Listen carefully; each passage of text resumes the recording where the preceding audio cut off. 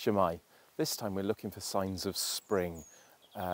It's not early, about 8 o'clock. I've come out, just walked to one of the fields that we were allowed to go into.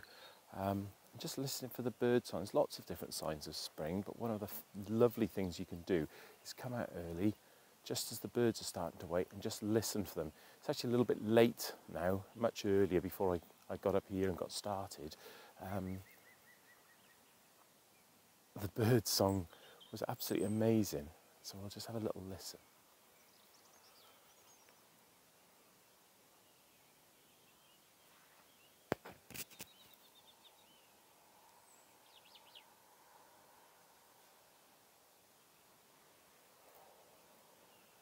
I can hear in the distance where there's more woodland, the bird song must be unbelievably loud, but here it's just a few hedges, so there's not quite as many birds and the volume as normal, but still interesting to hear.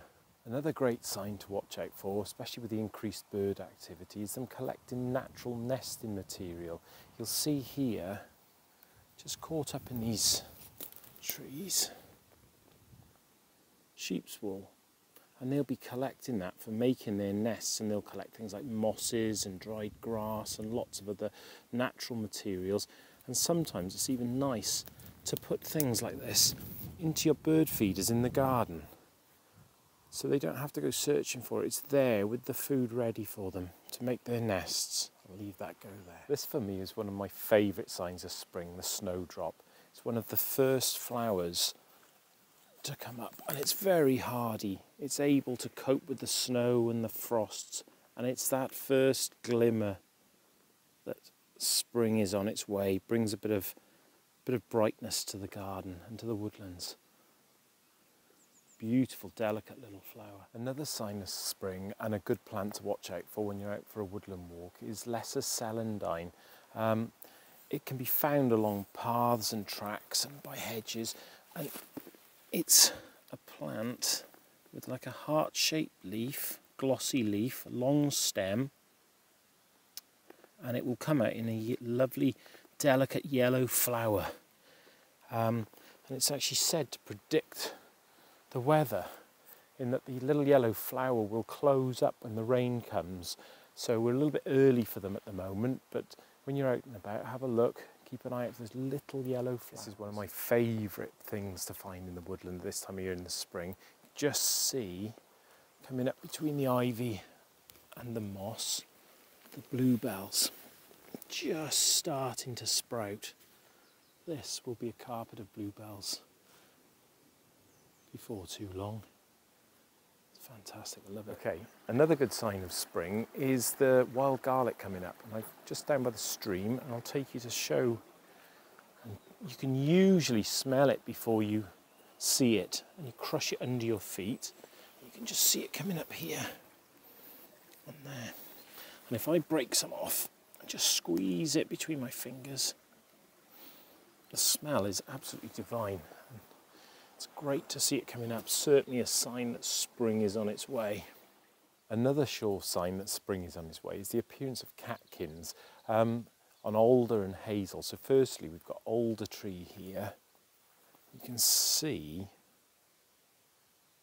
the catkins absolutely laden with it this year. And then if I move on a little bit further, there we are.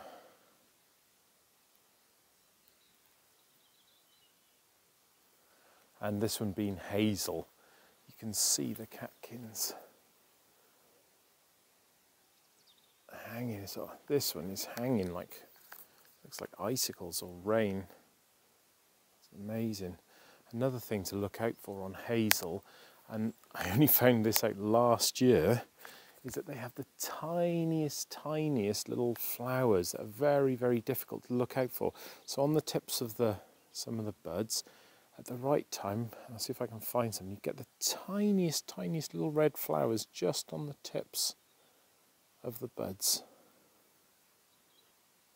This one's a slightly different hazel tree, and it has got the little red flower, very difficult to see. I'm not sure my camera can cope with it, but if you look at that one, just where my thumb is,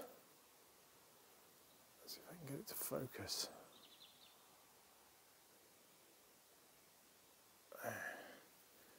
There's the tiniest little red flower just appearing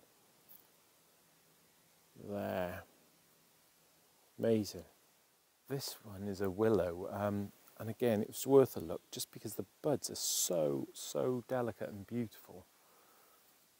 Let's bring those down and show you. Just see the fluffy little buds. Amazing. Okay, so there we go. Some simple signs that spring is on its way.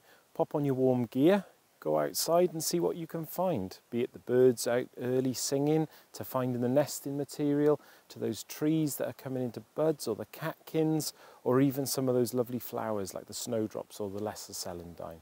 Anyway, hope you have a great time doing it. Stay safe and I'll see you soon.